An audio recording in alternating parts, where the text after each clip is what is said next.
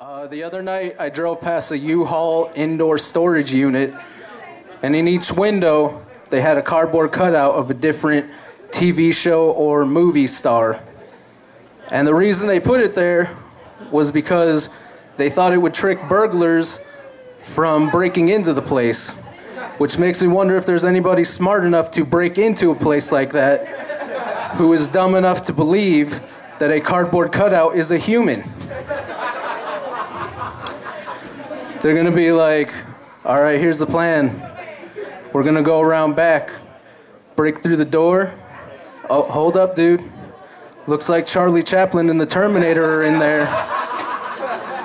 I'm not gonna fuck with the Terminator because he's a cybernetic organism. That's living tissue over a metal endoskeleton. So the winner of the vodka and the drugs, give it up for Ben Martinez, everybody! Come on up to the stage! Come on up to the stage, sir!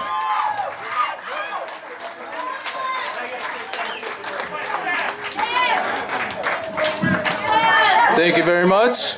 Believe it or not, I am unemployed, so this money will come in handy. If anybody wants a shot of this, come see me.